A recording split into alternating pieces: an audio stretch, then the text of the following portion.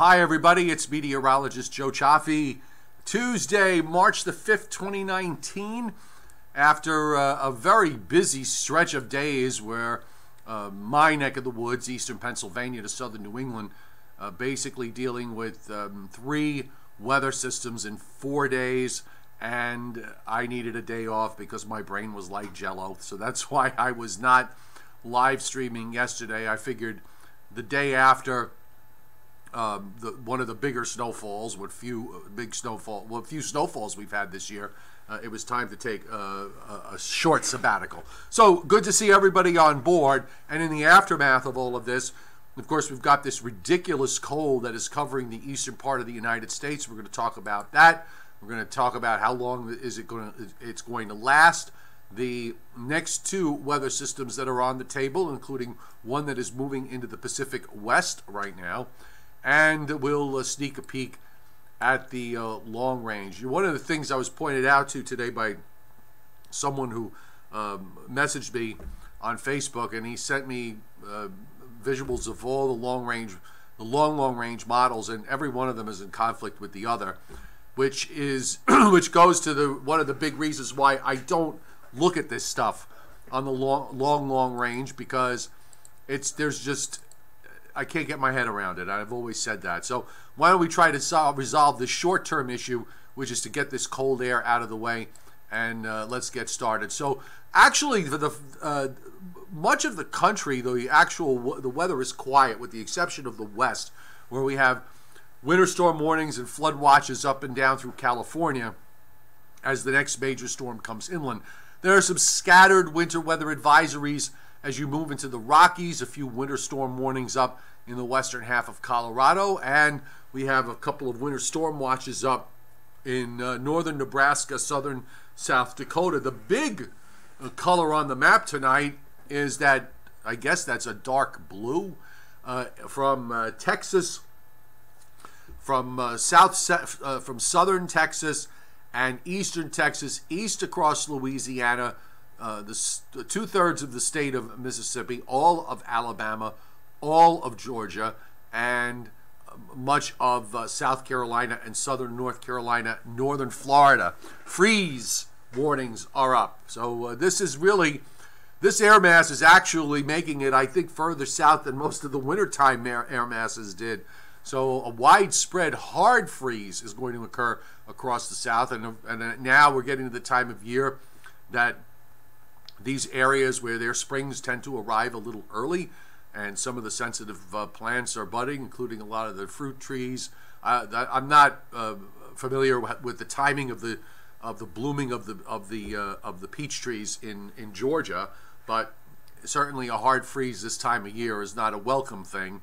And you've got those hard freezes into South Carolina as well. We have a peppering of advisories and winter storm warnings up around the Great Lakes, because we're getting some lake effect that's been going on there tonight. That will continue overnight and then start to diminish as we go through the day tomorrow. The surface map really is dominated by high pressure in the eastern part of the U.S. We do have a weak storm off the North Carolina coast, which, by the way, brought 1.5 inches to Wilmington, North Carolina. One of my Patreon members, and he also frequents these videos, Rick, and then he's got a number attached to it, RIC. I'm sorry if I can't recall the numbers, but he messaged me on Patreon today with 1.5 inches of snow in Wilmington, North Carolina, which is the first and probably only snowfall that they're going to see for this winter. It took a while, but it happened here in early March. But we've got a couple of other weak fronts, one moving through the lakes, another one, the Lake Erie, Lake Ontario, the other one further north. These are really basically reinforcing surges of cold air that are moving into the eastern part of the United States and will be impacting my area. I can't wait for tomorrow, where temperatures are going to be struggling just to get above the mid-20s. I mean, this is really January weather. And if you seasonally adjust it, in terms of the anomaly, this time of year we should be up at about, I would say, 47 or 48-ish, middle to upper 40s. and you're talking about highs that are going to be in the middle to upper 20s, so that's 20 degrees below average. If you want to seasonally adjust that to the coldest period in January, you're talking about daytime highs for New York City not getting out of the teens, and that's something that really doesn't happen very often.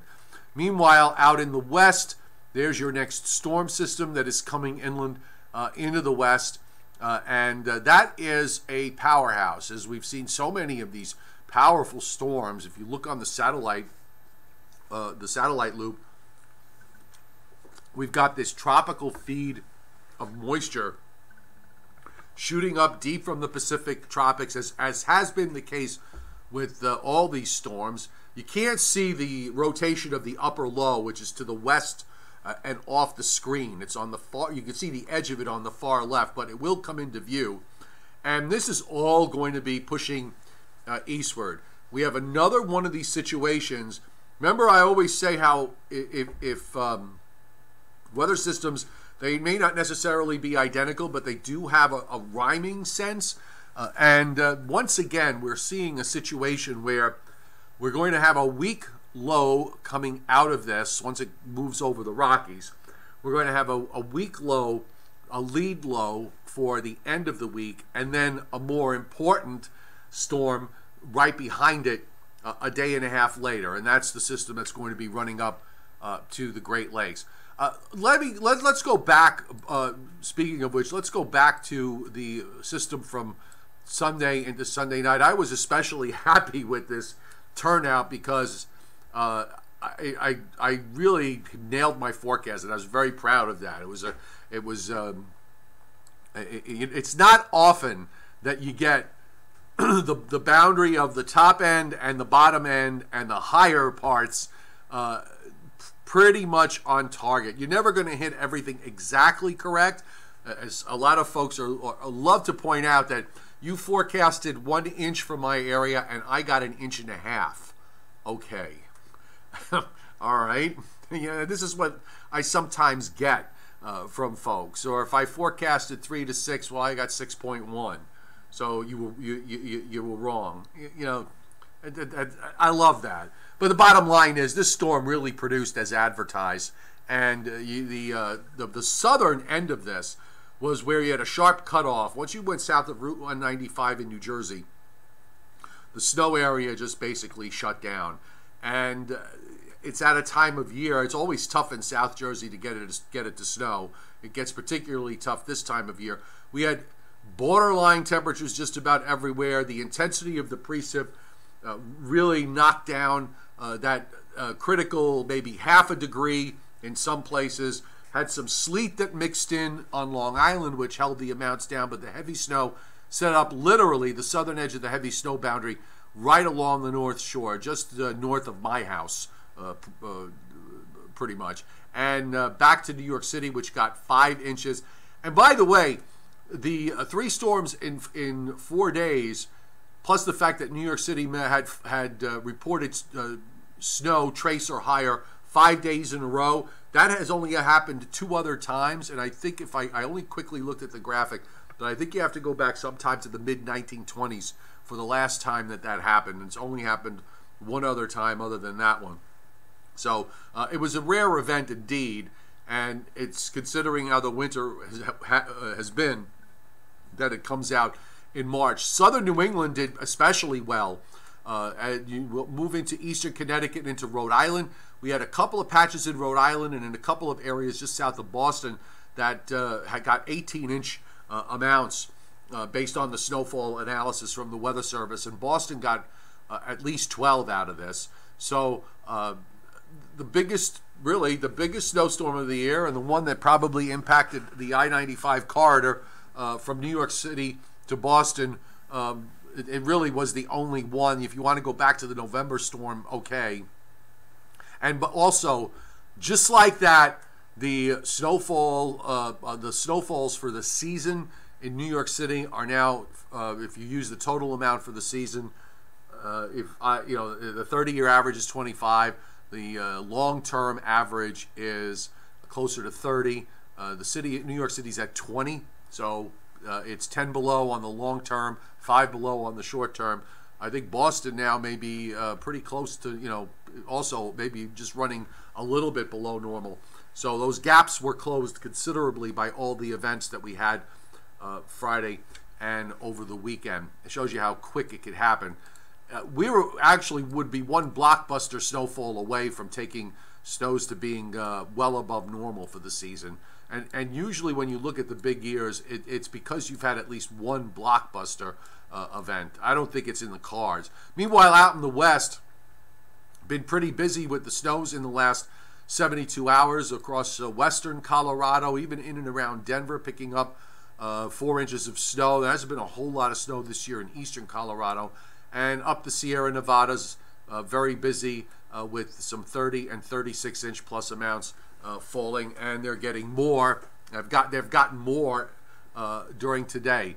Radar quiet, except in the west, where we've been getting rain all day coming into California. It's actually diminished some from what this looked like earlier, and snows as you go north and east and toward Nevada and into Utah. So the way we're taking this going forward is the fact that we've got there's 2 weak weather systems. And actually, there's the low that brought the snow to parts of coastal North Carolina today is well offshore and moving out. Everywhere east of the Rockies is just pretty much, well, not quite everywhere, but most areas east of the Rockies just basically overwhelmed with cold air, temperatures averaging well below normal. And of course, you could see that energy in the west that has moved inland. Part of it runs out to the east, and that's this weak little system that's coming through for Friday into Friday night.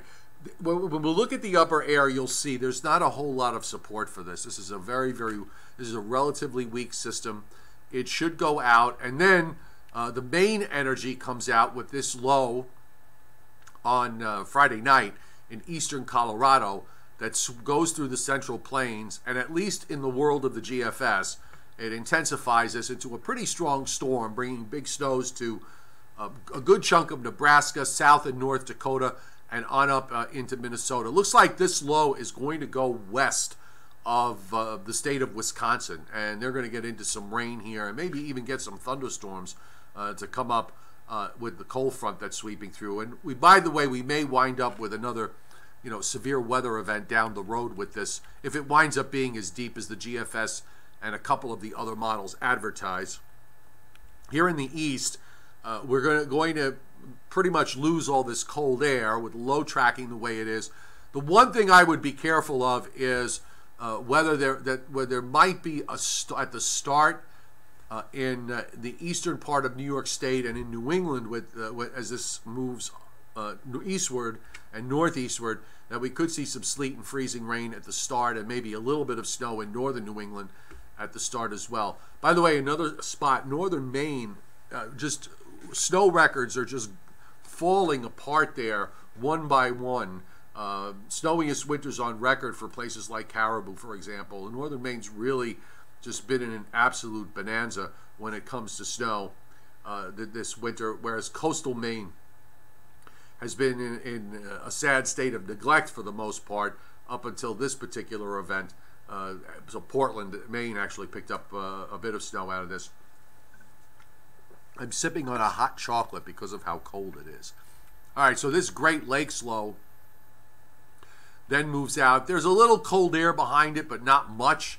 And you've got more energy coming into the west, into the southwest this time for early next week. And guess what? Back to toward the western Great Lakes, you're going to take another low.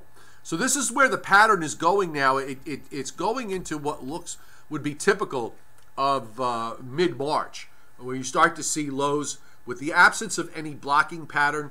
You're going to see lows cut to the lakes, and in the east you're going to wind up with shots of cold air as each cold front comes by, and then you warm up and you wind up raining. So it's kind of hard to envision how we're going to get another snow event over the next 10 days out of this.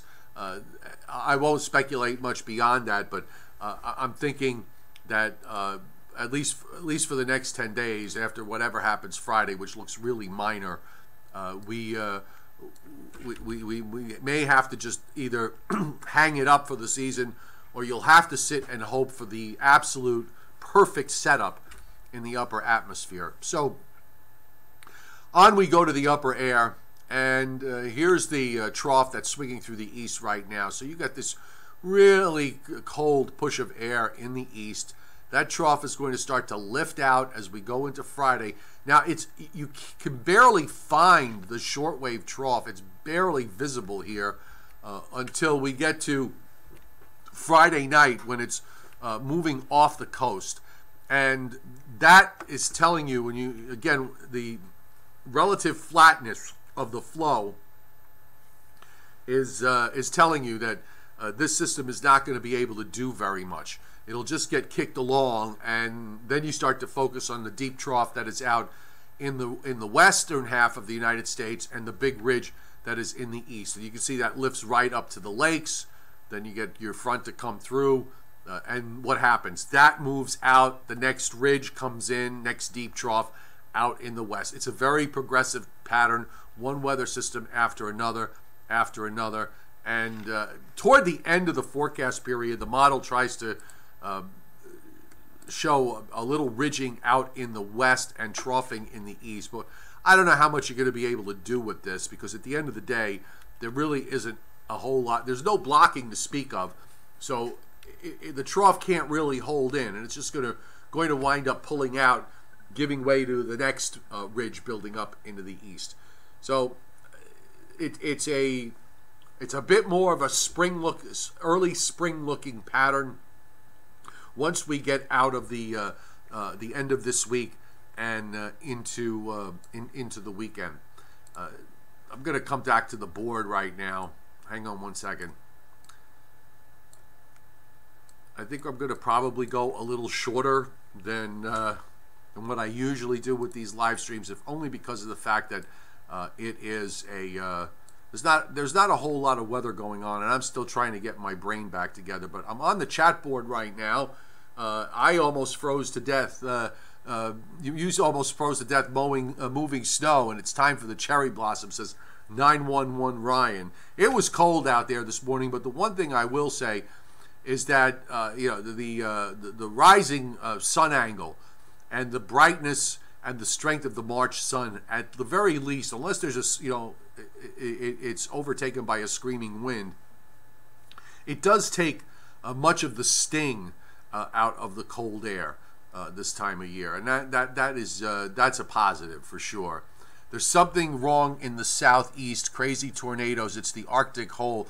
Well, Daniel Seaman, it is definitely the fact that we have an unusually cold Canadian air mass that moved into the United States, and in response with that big that storm system from over the weekend, you had a really huge pressure gradient. Temperatures well below zero up in the Dakotas.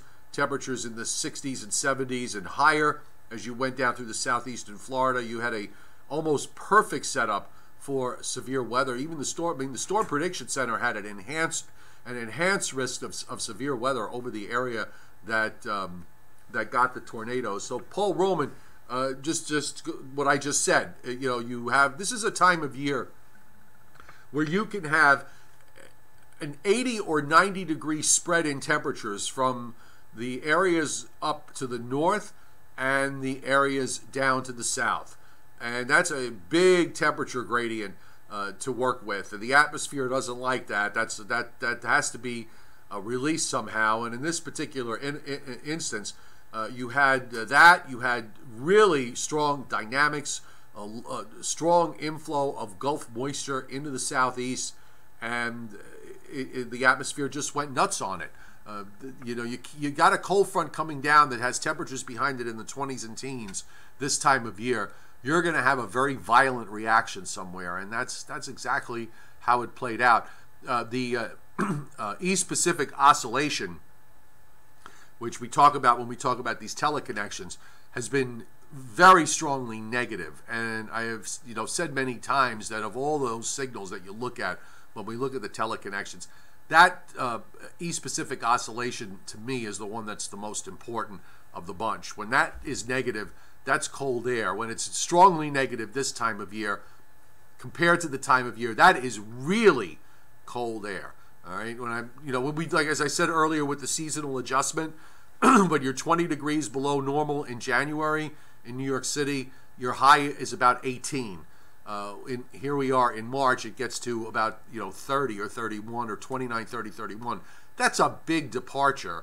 But in January, you don't have 80-degree readings working on the other side of the equation down in the south and across Florida, and you don't, at least with respect to that kind of inflow during the month of January. You just didn't have it in terms of that big temperature gradient that sets up like it does in March, and the atmosphere just does not like it at all. Hey, Izzy D, are you still on? I'm just kind of curious. I meant to ask you how much snow you got on Saturday, because I know northern Monmouth County, some spots picked up a few inches, especially as you go more to the west. But I'd be curious as to what you got. They're already informing North Texas and South Oklahoma well, they wouldn't say tornado warnings. Okay, they don't put up tornado warnings 3 days in advance. But let's see what the Storm Prediction Center has to say in its long range. So hang on one second.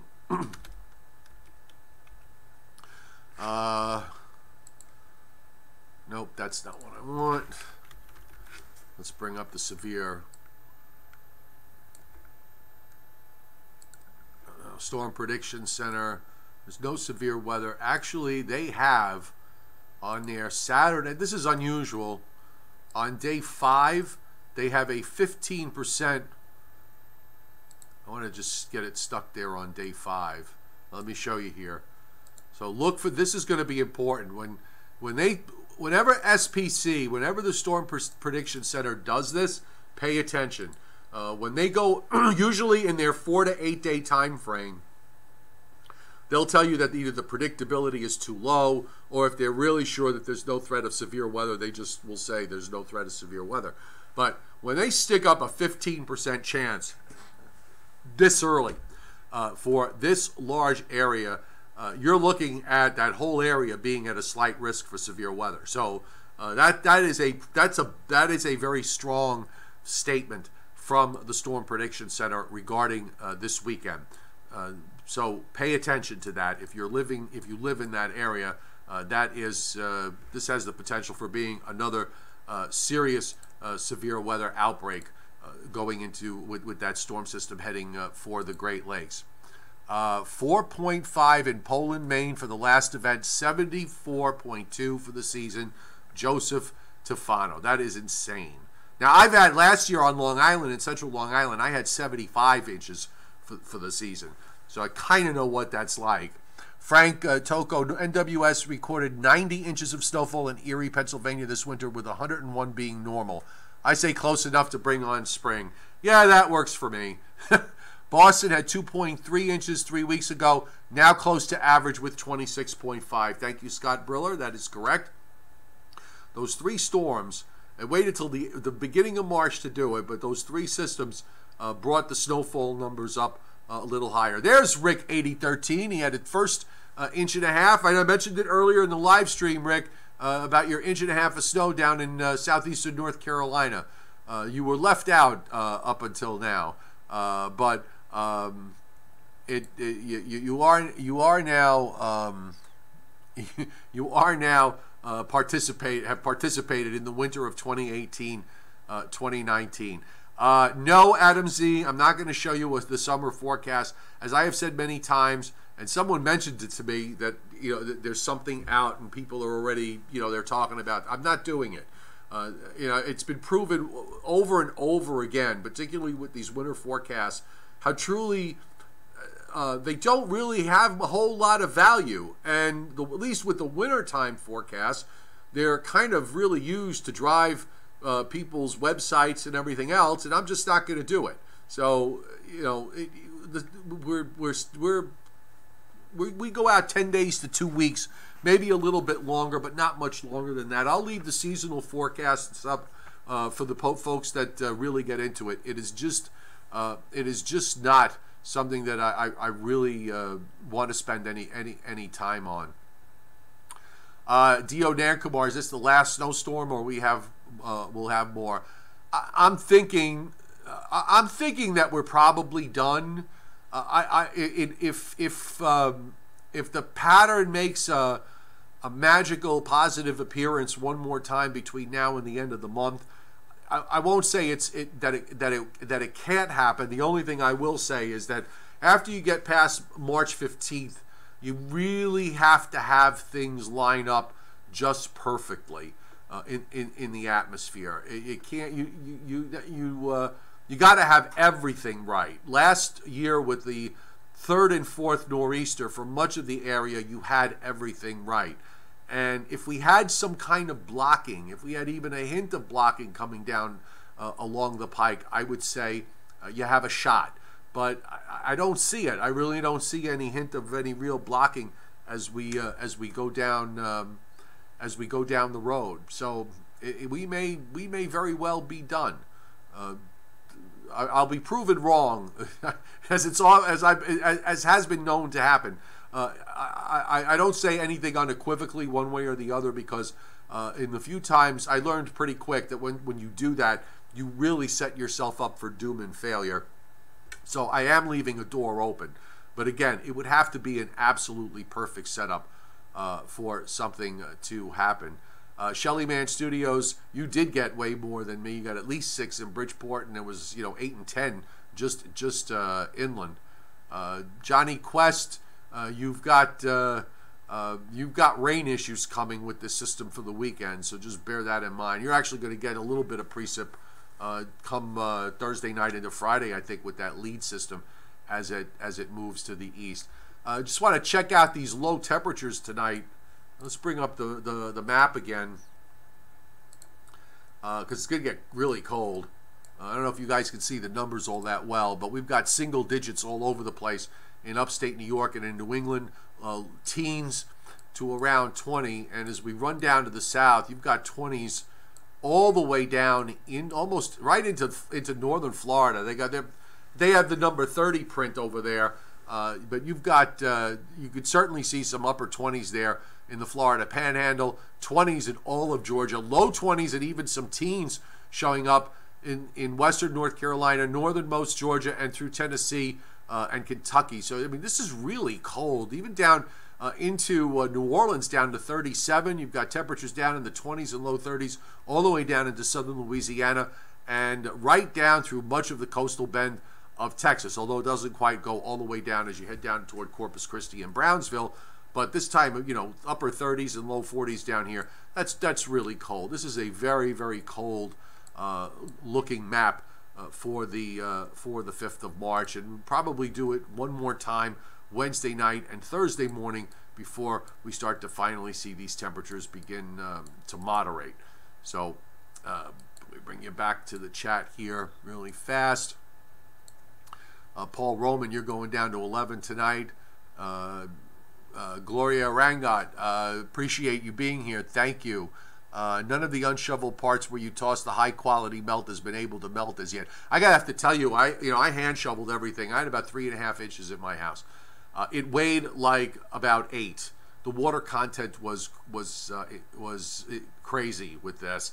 I had a change over to sleet about halfway through the event, and then it went back to snow toward the end. But with compression and everything else, it boiled down to about 3.5 inches. But that stuff weighed.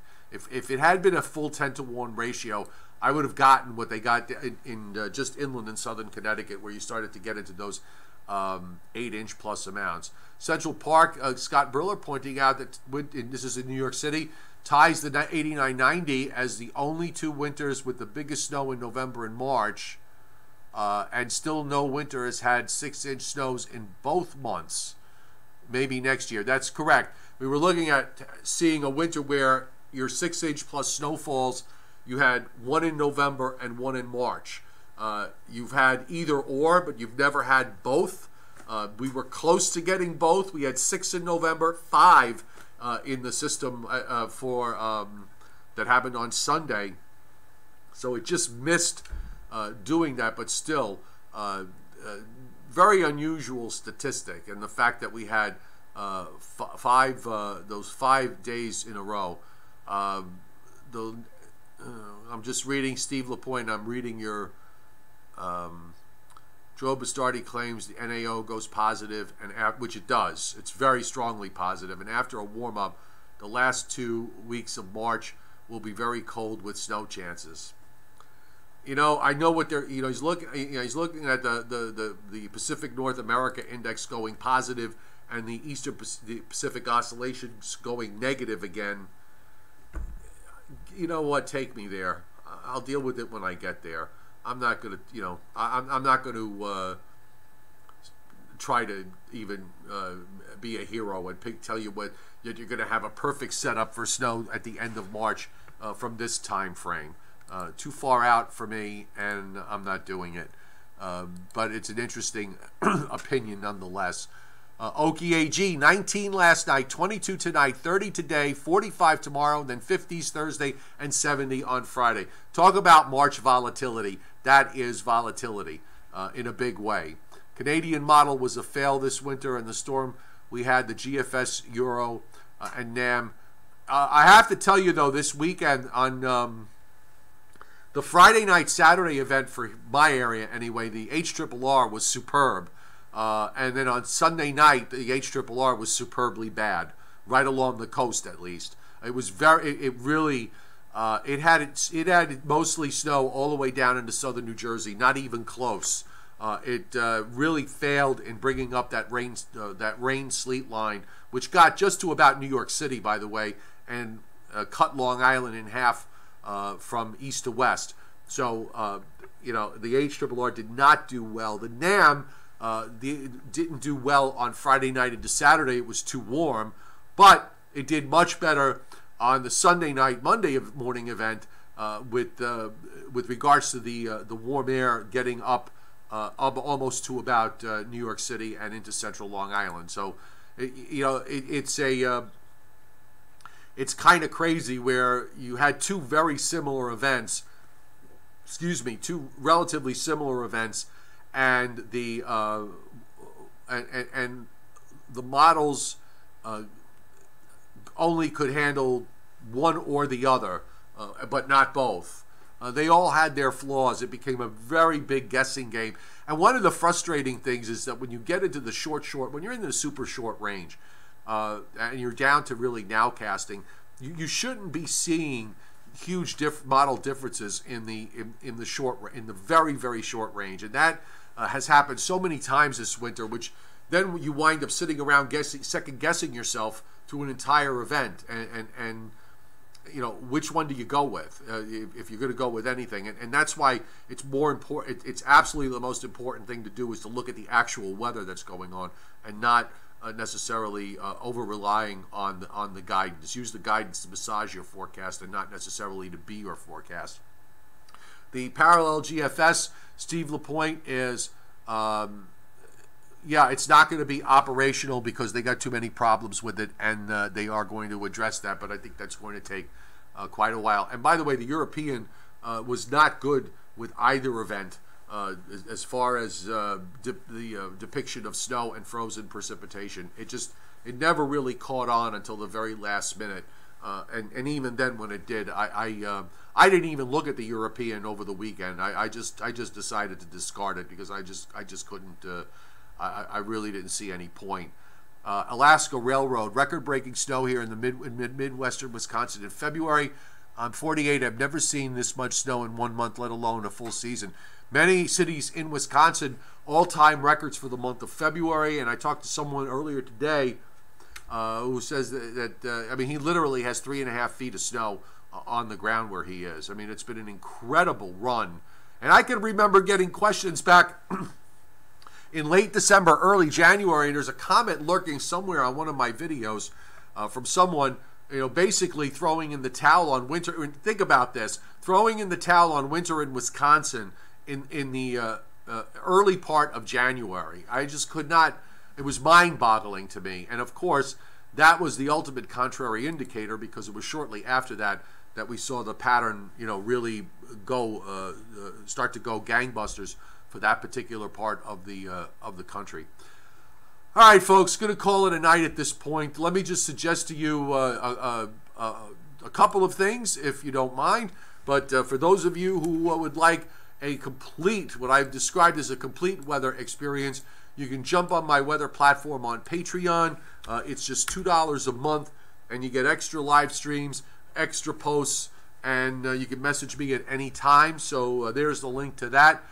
If you haven't done so already, particularly if you are in the New York, New Jersey, Long Island, Connecticut, Lower Hudson Valley area, you can download my weather app for free on Google Play or on the App Store, and there's a link to help you get there and do that. You can also, if you'd like, if you shop on Amazon, you could use the what I call the Joe Stradamus link to Amazon, and here's the link there. It doesn't cost you anything. If you're going to shop on Amazon, you go on that link and just search for your stuff.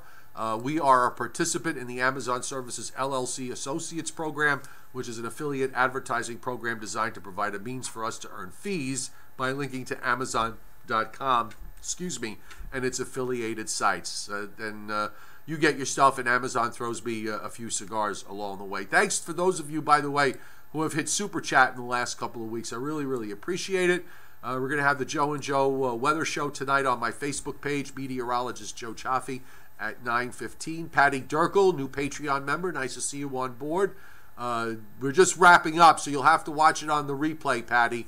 But it's all there for you. And again, Joe and Joe show tonight on Facebook at roughly 9:25 Eastern Time. Have a good night, everybody. Be safe, and if we don't see you later, we shall see you tomorrow.